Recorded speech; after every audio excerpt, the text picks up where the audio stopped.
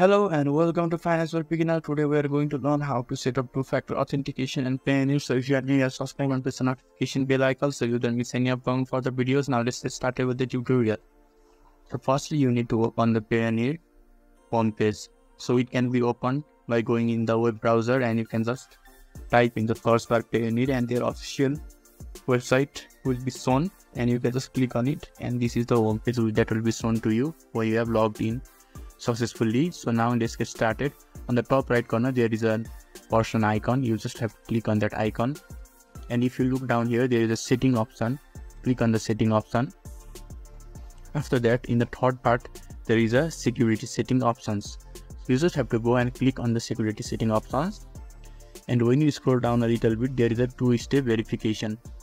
So currently I have the edit option, so I'll just click on the edit option. And as you can see, these are the options that is given to us.